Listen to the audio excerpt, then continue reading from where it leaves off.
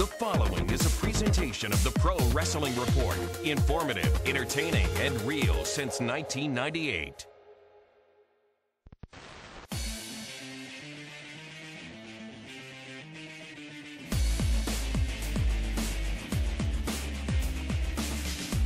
This is the Pro Wrestling Report, PrimeTime TV, the longest-running pro wrestling news program in the world, with your hosts, David Hero and Damian Nelson.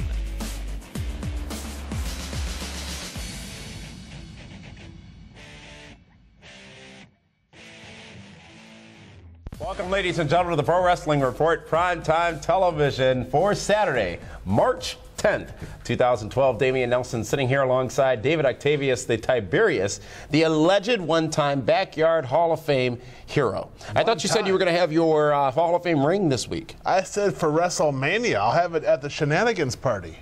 Great. I'm sure everybody's looking forward to seeing that. At the Shenanigans party. Let's get right to this week's top story, ladies and gentlemen, and it is week 2 of the battle on the microphone between John Cena and The Rock. It happened again this past Monday night on WWE Raw, where they were face-to-face. But we first saw The Rock give us a few history lesson segments, and it was vintage Rock for sure in those segments. You know, the amazing thing about The Rock doing his history segments was he was wrong on a few things. I mean, and he incensed the British people. They were not pleased about all the negative comments he was throwing out there at them. It was funny, haha. I know that, but still, people are sensitive.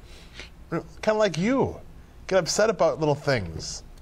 It was, as I said, vintage Rock. It was good Rock, and it was a Rock that had not a kink in his armor from the loss, I guess you could call it, the week before to John Cena in their verbal battle in the ring. We would then see John Cena in an empty arena ponder as to the many reasons why he needs to win this matchup at WrestleMania in Miami. It was unique, and I thought it was a step back from the John Cena of a week before. I don't know what was unique about it because it almost put the entire crowd to sleep. It was boring, it was monotone. It's all the stuff that I do not enjoy about John Cena. Blah. And then they don't even cut back to the live audience to get their reaction because they knew it was bad for TV. John Cena saying things such as, I must win. I must go into WrestleMania and defeat the greatest superstar of all time. That's what he called The Rock, the greatest superstar of all time.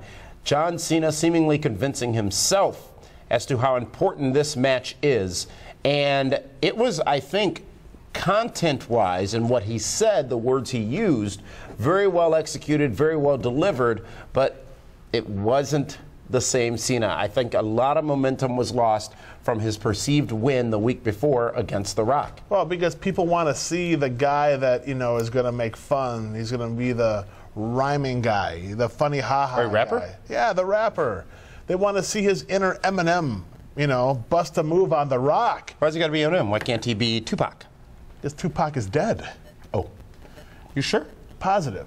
Him and Elvis were partying last weekend. There was so much electricity and excitement between the two of them last week, and then they kept them apart, which was fine. I get that. Keep them apart so they can each build some steam going into their last segment.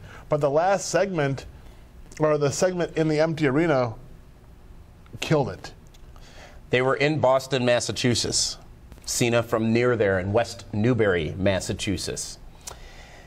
The crowd, some say, was pro-Cena. I didn't hear it that way. I heard it as more so pro-Rock than pro-Cena. Now, anytime WWE has gone to Boston... Here's why it sounded more pro-Rock. Because the men were cheering for The Rock. The women and children were cheering for John Cena. Yes. Anytime they've gone to Boston, though, it has not been treated as Cena's hometown. As a matter of fact, I'm not sure anybody but John Cena really mentioned that WWE Raw was in Boston, in his hometown. Did you expect, given the amount of praise he got from the week before, did you expect more fan reaction on a positive nature for John Cena than what we saw? You would think so, because the fans at home feed off of the fans on TV. You know, when they hear the fans booing and cheering, it's not like they're brainwashed, but it's kind of like being pushed in a certain direction. So, okay, well, maybe I'm supposed to be cheering for this guy now. Who knows? Interesting that he goes into his home state, home city, home area of Boston. And it was 50-50, but I will still say this. There was obviously, for me, a lot more women and children in that audience because I heard a few more Cena chants than the ones for the Great One. It would all culminate with the end of the episode where it was The Rock and John Cena face-to-face again. This time playing the role of speak and leave would be John Cena would be The Rock compared to John Cena last week. And it was, again, vintage Rock. However, the thing that struck me most about The Rock this past Monday night, the intensity seemed to be more amplified than it was the week before. The animosity between these two stars is so obvious, and John Cena playing the role of the antagonist, if you will, sort of pushing The Rock's buttons during that entire segment. You can tell they don't like each other. I mean, when The Rock got up in John Cena's face and said, "I will rip your throat out," not "I'm going to kick your teeth in," not "I'm going to rip your head off," "I'm going to rip your throat out." It doesn't get much more personal than that. There has been speculation that maybe it isn't all personal with them. One thing is for sure. If it is or it isn't, they're delivering entertaining television. And all of your discussions for the last 2 weeks has been about pretty much one thing, The Rock and John Cena. The C Nation is speaking up, and the followers of The Rock are speaking up as well. I don't think that's going to be the case when we get to Miami for WrestleMania. Wow. Because it is, of course, in The Rock's hometown of Miami. It's in his backyard. I mean, he played football for Miami. It's going to be absolutely crazy. It is going to be 80-20 Rock, John Cena in Miami. And that 80 is going to solidly drown out the 20. Well, yeah. You won't hear that at all. Because it's the men cheering for The Rock. Are you going to cheer for John Cena? I don't cheer. I'm a broadcast journalist. I pay attention to what's going on so that I may analyze. I have seen video. I have been with you when you have partied and popped bottles after we've seen The Miz and Cody Rhodes do well. Well, I celebrate the endorsed talents because it's me and them against the world. Speaking of endorsed talents, I apologize to The Miz. I'm sorry. We're going to talk more about The Miz when we get to speaking more about WWE this past week. We ask you out there on our Facebook page, facebook.com/PWR show, who was the winner? Who won the verbal battle between The Rock and John Cena? Last week, you all selected The Rock, 55% to 45%. The voting slightly different, but essentially the same. This week, on our Facebook page, the fans said again, The Rock left Boston with the upper hand over John Cena. Well, yeah, because The Rock is the popular guy. I would say that last week it was definitely John Cena. This week it was maybe a little bit closer to The Rock. But here's what they've done. The last 2 weeks, one guy has said his piece and has left the ring. Hasn't really given time for a face-to-face rebuttal. So now, this coming Monday night, when they have their, what do you call it? It's going to be the Rock concert, and John Cena will be rapping. This could be perhaps the most ridiculous thing they could do going into this match. Really? Well, because it's going to be both guys making fun of each other. It's going to be funny. But is it really how they want to set the table going into WrestleMania? A Rock concert and a rap battle. Why not? We got to get there. We got 3 weeks, 3 Raws, I believe, between now and WrestleMania. Because my concern is that the fans might get sick of the two of them trading barbs back and forth. Isn't that how you build the big match, though? It is, but you have to have a little bit of a...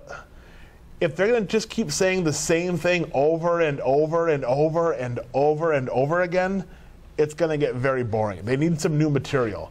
Brian Gerwitz needs to have some new things to say. Oh, so you, too, are believing that everything they're saying is being written for them. You're that fan. Would you read it on the internet? No. I read it on the internet. I know firsthand that Brian Gerwitz has his hands in this. They go over certain things. Well, what does that matter? It matters a lot because then you got to wonder, okay, yes, you can feel the emotion and the hatred and the animosity between the two of them, but is the pot being stirred by somebody else? Well, now. 54% giving it to The Rock this week, 46% for John Cena. Very interested to see how the polling results come out next week. If you ask Linda Kay, that's 50-50. This will continue next week. I believe Cleveland is the location, and it will be the Rock concert, and will be John Cena rapping. This could be John Cena's opportunity to step back up and get into the lead in this battle between him and the Rock leading into Miami. Still to come here on the Pro Wrestling Report, we've got this week's Star of the Week, along with much more from World Wrestling Entertainment. A look back at this past Thursday's TNA Impact Wrestling Point, Counterpoint, and the history book, looking back at WrestleMania 3. The Pro Wrestling Report Primetime continues right here on My 24 Milwaukee.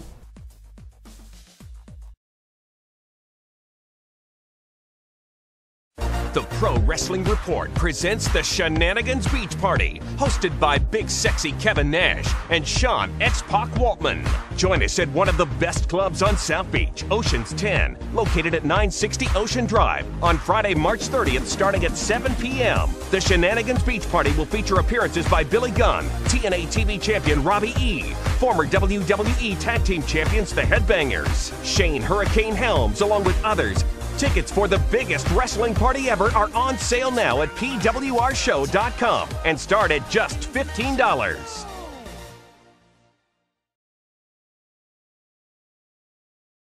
Welcome back to the Pro Wrestling Report here on My 24 Milwaukee. Damian Nelson sitting alongside David Hero. And it's time to talk about this week's World Wrestling Entertainment news. A very eventful SmackDown, a very eventful Raw this past Monday night. And we found out that apparently, we'll get to that in TNA news when we talk about the latest video released featuring Hulk Hogan. A brand new United States champion crowned on Raw this past Monday night, and a championship that was defeated on SmackDown this past Friday night in what was a wild mess of a match. Santino Marella versus Jack Swagger, John Laurinaitis, Teddy Long, Oksana, Dolph Ziggler, Vicky Guerrero, all involved in this match in some way, somehow. Shenanigans ensued for sure. I loved every minute of it. I thought it was tremendous. It was just a mess. And out of that mess came a new United States champion in Santino Marella, and Boston ate it up. Santino, you forgot Kofi Kingston. Even Kofi was there. Boom. I mean, talk about exactly what Santino needed. The guy that went into the Elimination Chamber, the underdog, the Rocky, if you will, he hasn't done much the last couple of weeks, finally gets some gold, well-deserved, going into WrestleMania now because, you know, he beat Jack Swagger in the rematch. It was a cage match. In a cage match. So that right there shocked me. I thought for sure that Swagger and his new haircut would definitely get the U.S. Championship back. Is it a haircut when you grow it longer? No, it's a hairstyle. He got his hair did. Is that better? New hair did? That's not grammatically correct. It doesn't make a difference. Talking about wrestling. Anyways, Santino Marella, the new U.S. champion, you got to figure he's somehow going to be involved in this Johnny Ace, John Laurinaitis, Teddy Long debacle heading into Mania. The Heartbreak Kid, Shawn Michaels, returned to Raw. He confronted Triple H, and he was not pleased with the fact that it took The Undertaker alleging that Triple H knew Shawn Michaels was better than him for Triple H to accept that matchup and make it a Hell in a Cell match at WrestleMania. Well, Shawn Michaels is now the special guest referee for this Hell in a Cell matchup. And David, I for one am a little confused as to why WWE feels Shawn Michaels needs to be a part of this match. Oh, because Shawn Michaels and Triple H are the buddies, the pals, the amigos, the clique. You don't need Shawn Michaels in a Hell in a Cell match. Let it be in a Hell in a Cell match, there's no rules except for a pinfall. So why do you need Shawn Michaels in the match? Excellent point. Right? It's an excellent point. I don't get it. I mean, for the people in the back in the locker room that say, oh, The Rock, he's taking somebody's spot, how about Scott Armstrong? Why can't Scott Armstrong be the referee for the Hell in a Cell match? Why does it got to be Shawn Michaels? There's obviously some drama building between Triple H and Shawn Michaels. Maybe that will cast the shadow of doubt on the matchup, or maybe that's the out they need for the condition that one of them may be in. The part that's going to suck is if Shawn Michaels is the reason Triple H loses, it defeats the whole purpose of Undertaker's streak. Yep. It taints the streak. Absolutely. Even though if you look deep back into the streak, there's been some shenanigans in some of those matchups. That's fine. But not as of late. No, but Triple H and Shawn Michaels, they are the origin. We may say shenanigans, but they originated shenanigans. Go back in the history. You know, there's tons of clique nonsense that went on. And I can only imagine, I feel bad for the Undertaker. I think he might be he's not going to lose. I will say, I will DWH that right now for be the book of WrestleMania. But don't spoil it. Shawn Michaels involved in this match with Triple H is it's gonna be a mess. SmackDown just last night, we saw Drew McIntyre achieve his job back with WWE, as we speculated last week that Johnny Ace would hire him back. He defeated a formidable opponent in Hornswoggle to get his job back on SmackDown. You know, is Teddy Long going to come back next Friday and fire him now? Poor Hornswoggle. I mean, come on. Why? Why do they got to beat up the little guy? You know, it's not fair. I mean, Drew McIntyre's what, 6'5", 6'6"? He's a tall one. Yeah, exactly. Also on SmackDown, we did see Mark Henry finally get a big win, a win anyways, as he defeated Big Zeke. Boy, does it make a difference? Flip a coin on that one. I mean, both guys can't, they can't catch a break. The race continues between Kane and Randy Orton to get that matchup at WrestleMania. I think it's a foregone conclusion that those two will be involved physically somehow or another at WrestleMania. But it was a match between John Laurinaitis and Teddy Long that caused Kane to come out and Randy Orton to make the save. Poor Teddy Long and Johnny Ace. They have now been regulated to a SmackDown. That match should have been on Raw, not on Really? Absolutely. They have invested so much into the Johnny Ace character. How can they put that match on SmackDown? No one's going to see it. The Miz takes the RKO in the defeat in the main event, which involved Cody Rhodes, Sheamus, Randy Orton, The Big Show, and Daniel Bryan. You've apologized. I'm sorry, Miz. I can't wait to hear your further explanation of that. As a matter of fact, next week, profile on Wednesday at pwrshow.com. We're going to profile The Miz. Oh, good. We should. Right, yeah. He needs some FaceTime. And that's this week's WWE report, and it is now time to move on to this week's Star of the Week. This week's Star of the Week, well, let's face it, it really should be Santino Marella, but Santino, you've already won in the last 30 days. You can't win twice, so we got to go to somebody else. Somebody else that means a little bit much more, right? Cody Rhodes? No, we're not doing Cody Rhodes. It's been more than 30 days. Ken Anderson, TNA Impact, the leader of the Is it finally gone? You know what? I can't believe that you've locked up my microphone. But Ken Anderson returns to TNA Impact after, what, 3-4 months off? Gonna lead some super It's been about a minute. Gonna lead some super friends to victory. Welcome back, amigo. Welcome back, Mr. Anderson.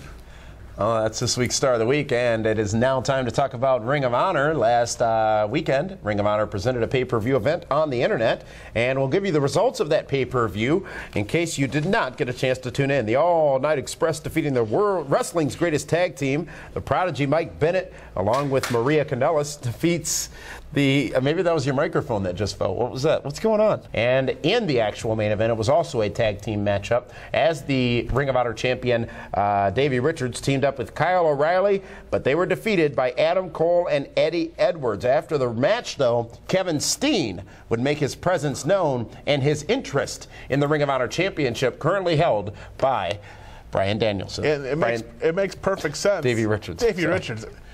I got DVD on my mind. I'm sorry. Are you saying they look similar? Actually, they don't. No, not at all, but they're similar styles of wrestlers. Oh, very much so. Absolutely.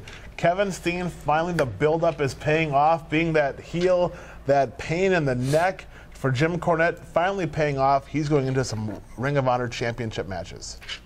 And I like that. I like that a lot. Kevin Steen getting a win this past Sunday with Ring of Honor as well. That is this week's Ring of Honor report, and there is still so much more to come here on the Pro Wrestling Report as we continue talking about TNA and Impact Wrestling from this past Thursday night. We've got the point counterpoint, which is, should The Miz get a matchup at WrestleMania? The history book looking back at WrestleMania 3. The Pro Wrestling Report continues right here on My 24 Milwaukee.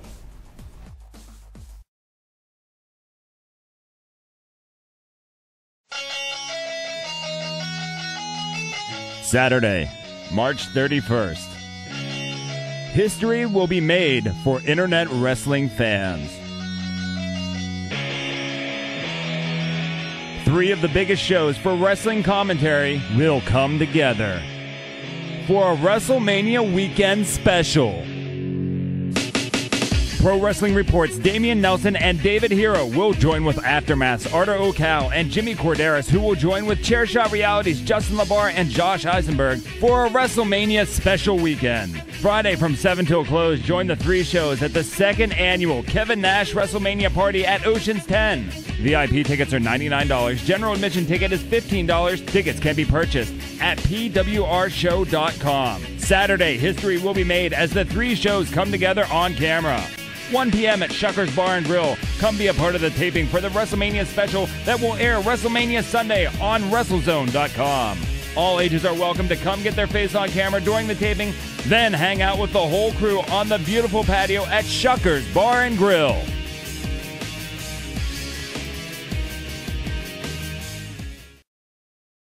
Welcome back, ladies and gentlemen, to the Pro Wrestling Report Primetime right here on My 24 Milwaukee. Damian Nelson sitting alongside David Hero.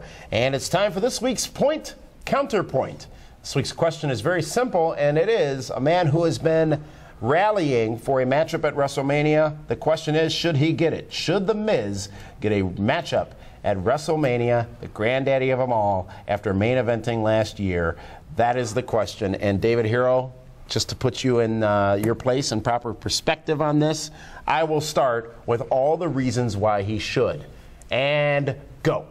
The Miz is one of the top stars in World Wrestling Entertainment. The Miz is still doing media appearances. He is still the face of WWE all around the world. Just 1 year ago, The Miz was the WWE champion. The Miz was in the main event at WrestleMania against John Cena. The Miz, shortly thereafter, took a slide in his career. However, he was back in the main event picture at the Survivor Series, again involving John Cena and involving The Rock. There would be no reason for him to be rallying for a matchup if he were not going to get it you're way at over WrestleMania. time. The Miz does deserve a matchup at WrestleMania.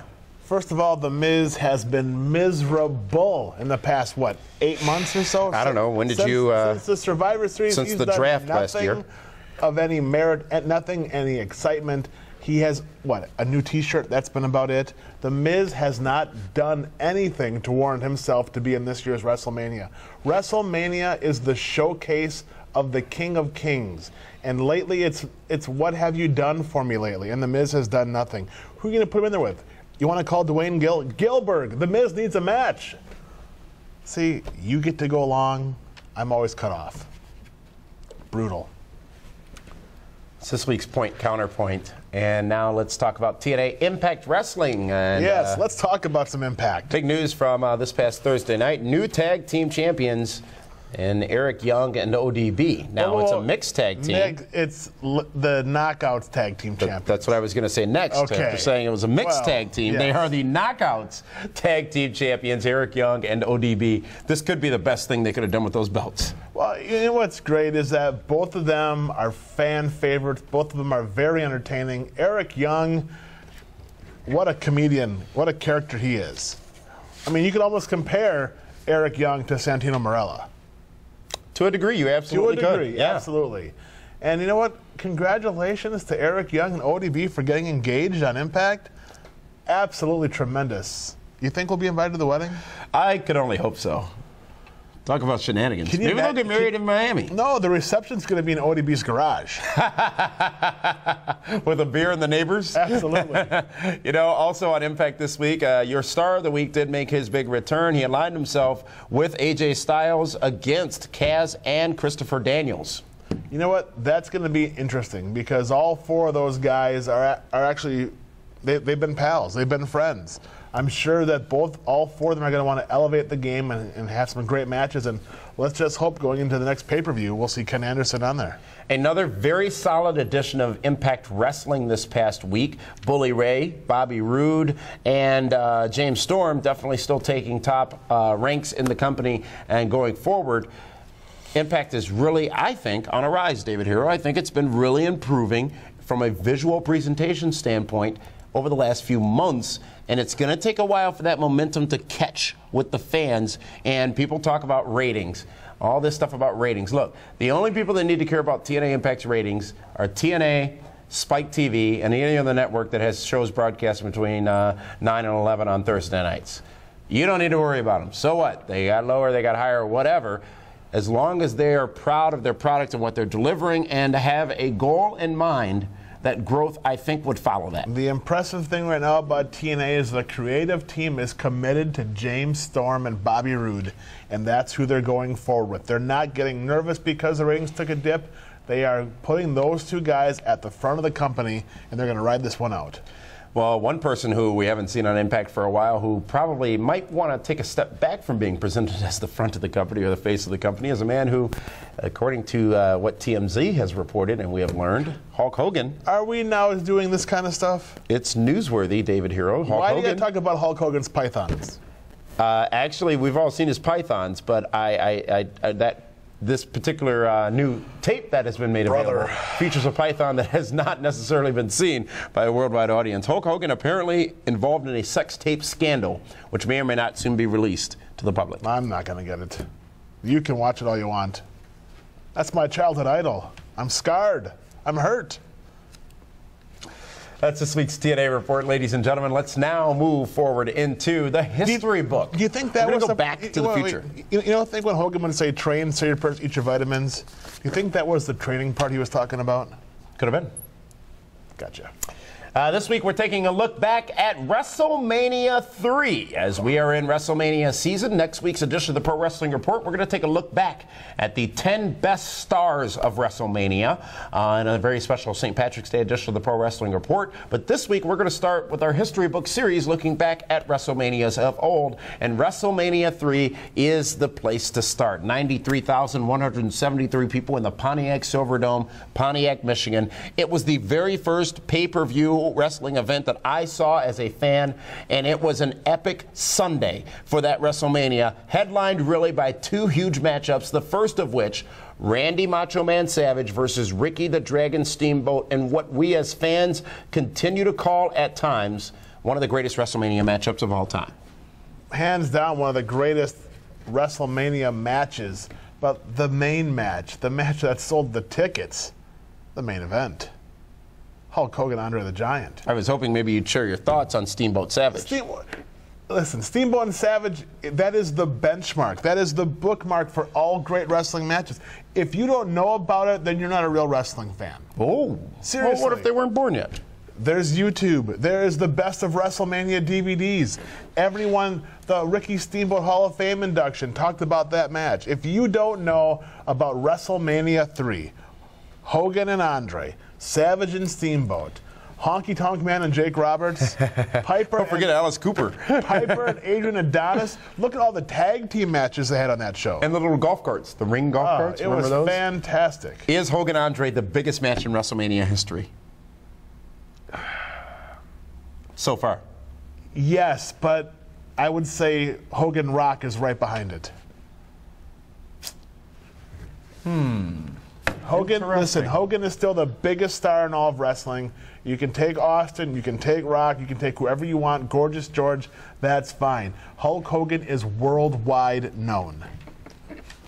That's this week's history book, ladies and gentlemen. Thank you so much for joining us for this week's edition of the Pro Wrestling Report Primetime Television. As we said, next week it's a special edition of the show, so we take a look back at the 10 best stars of WrestleMania. However, this week you can join us in 5 more minutes where we talk more about things we discussed here on the Pro Wrestling Report, the PWR 5, where we look at why John Cena is so hated. That's available exclusively online at pwrshow.com. For that one, this is Damian Nelson saying thank you so much for tuning into this week's edition of the Pro Wrestling Report Prime Time.